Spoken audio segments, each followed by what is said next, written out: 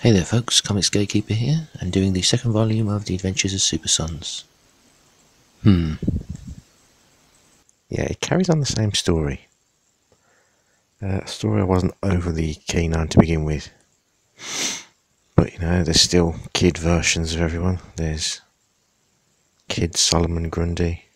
So Rex Luthor, the kid version, is on a prison planet, and so are the Supersons. And Jonathan is caught in a special cell that doesn't let solar energy in. So, as you know, Superman and Kryptonians can't have their superpowers without solar energy. Meanwhile, Damian is kicking ass, and he's recruited a trainee child Green Lantern into his cause. And he's trying to find out where Jonathan is so they can get the hell out. I'm going to say it again. This would have been a brilliant two-parter, but they've stretched it out for like 12 issues now, and it's just annoying the piss out of me. He manages to deactivate the Jonathan's prison cell just before the new Injustice kids attack, and Jonathan escapes and starts kicking ass. Yeah, so far so mundane. You find out Rex has also gone to the planet to use the Apocalypse hypercube that he's attained to change a bunch of other people who go with him into kid versions of human supervillains. So now there's a Reverse Flash and a Black Manta and a Rainbow Kid or something. Damn. So even though I'm not deep into the DC lore to know who the heck that is. And yeah, so far so familiar.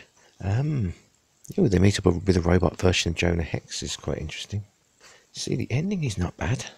The ending is not bad at all. They're fighting to save their world and lots of cute things happen, but in the end the hypercube itself turns out to be sentient. The Supersons get back home after spending weeks and weeks away chasing across the galaxy, and just as they get back, they get woken up by Alfred saying it's the first day of school. They're excited. Now here's the problem I have with that. Isn't anyone going to ask where the fuck they've been for 12 weeks? Go, good morning kids, first day of school. I haven't seen you in a while. Where have you been? Yeah, that was the stupidest part. Like I said, the ending was quite fun. And obviously the heart of the story is the interactions between Jonathan and Damian. But I don't think the good ending is enough to justify all these issues. It felt random.